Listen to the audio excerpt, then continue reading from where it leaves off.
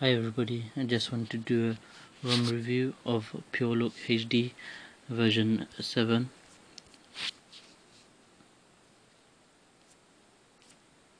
As you can see, I have flashed it version 7. I flashed it today. I've been on it since version 6.1 or version 6. As you can see, it's based on 4.1.2 and build number is XXEME2 and the baseband is well, I'm not sure if that's really relevant, but anyway, CWE1. So that's basically the system info.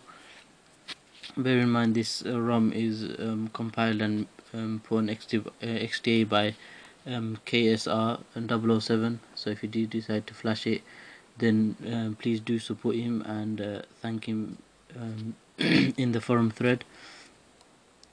The ROM is rooted, zip aligned and deodexed. It's got a couple of kernels to choose from in Aroma. I have flashed Googie kernel, but I'm sure you get Googie Max. I think you get Barfla and one or two more. So that's really nice. Got your kernels. Obviously kernels make a big difference, so whichever one you prefer you can choose, and obviously if he doesn't have it then you can flash it on top. He's got two themes as well in Aroma that you can choose from. My one, I have chose the blue Xperia theme. It's basically a blue and black theme. As you can hear, so the settings really nice. You can see the notification tray is really good. It's also got, I'll just show you the dialer. The dialer is really nice as well, so that's good. It's also got the Samsung Galaxy S volume hack to make it the volume more louder, so that's really nice. It's got Xperia Home, which is the launcher of Xperia, but I've got the advanced one. I've done a review of it and I can put the link of it in the description and the forum thread. Really nice. It's basically got extra features like gestures in home screen and more stuff. Basically just get a rough idea of how many options it's got. It's really nice. Some say it's just a bit laggy than the original Xperia Home, but I think it's usable. I don't really notice that much lag.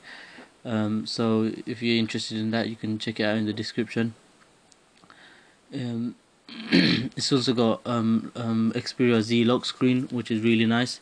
I've done a review of that as well.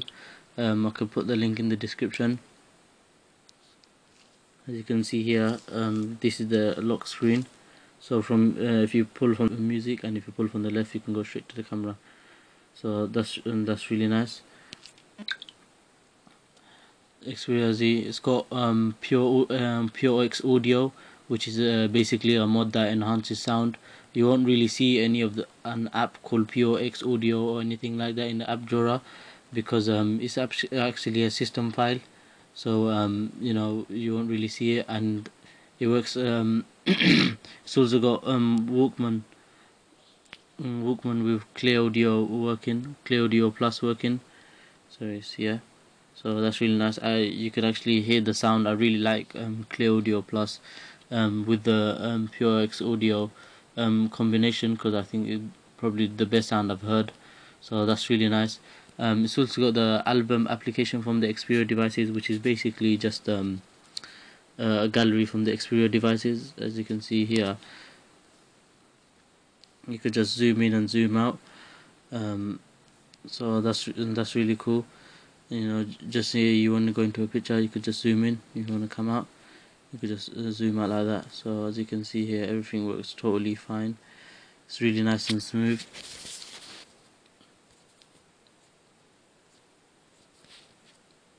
I'm not sure if the colors are really vivid because of the Bravo engine too, but or is it just like that? Either way, it looks really nice.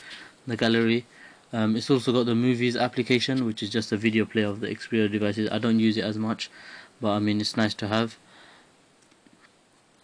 It's also got the Xperia Z boot animation, which I can't show you at the moment, but I do assure you does have it. It's also got a pop-up browser, which is really helpful and handy when you're just checking out links quickly, like from Facebook or something, which is resizable as well. You could just resize it. So just to show you that it does work fully, just do a quick search.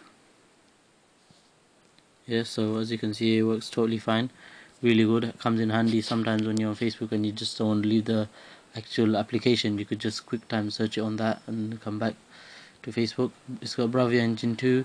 It's got keyboard with swipe support, so it's really good. Let's say for example I'm doing test.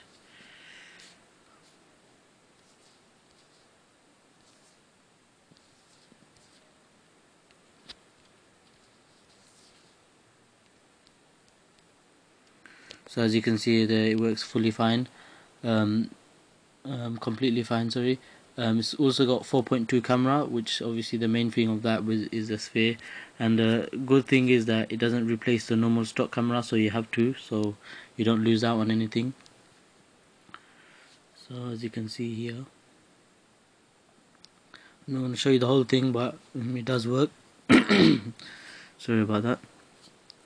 It's also got no auto converting from messages to MMS, and unlimited contacts to SMS to MMS, so that's really nice. It's also got CRT off effect, which is basically, you know, how the old TVs used to turn off.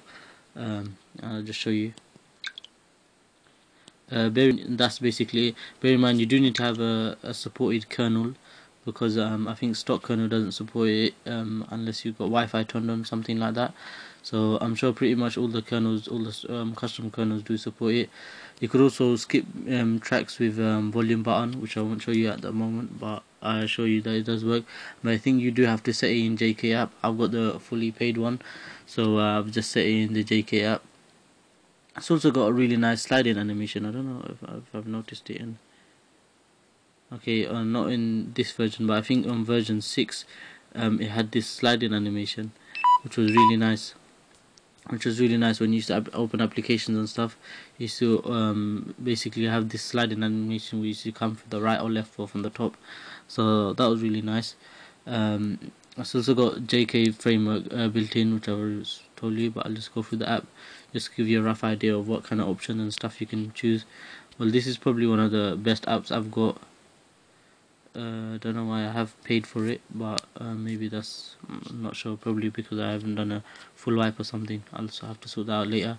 But nevertheless, you can choose 6 different lock screens, all sorts of settings, status bar. I have changed my status bar through this application. As you can see, my status bar is different.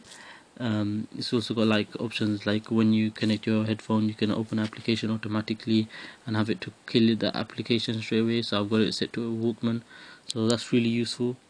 It's also got an option to put the toggles on the top or bottom. I've chosen top, but you can have it at the bottom as well. I understand that could be convenient, so you don't have to reach at the top, so that's really good.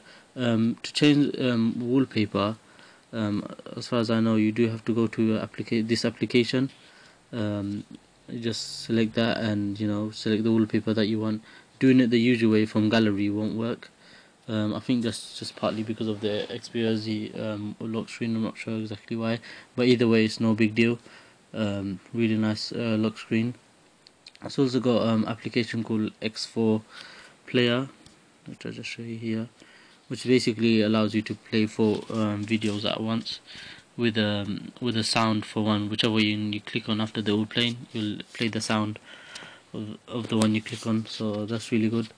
Overall, the ROM is really fast, stable, smooth. I haven't experienced any lags. You might see some in the video, bear in mind, because I'm probably, because of the video, you can't just keep up the frames per second. But personally, I haven't experienced any lag. I might just try out different kernels just to see which one gives me the best battery life. But either way, this ROM has been really good. Just a little tip, some people don't know this, or you know, if you don't know this, then you know, now you do. When you've got the notification down and you click down again, you get the quick settings. Even me, I didn't know about this for quite a long time, and then I found out about this. So just thought I'd let you guys know, just in case you don't. All things mentioned, all the Xperia Z lock screen, the launcher and stuff, I'll put the link in the description, and please do read the forum thread for any installation guide or any additional information. Thanks for watching. Like, comment, subscribe, and I'll see you in the next video.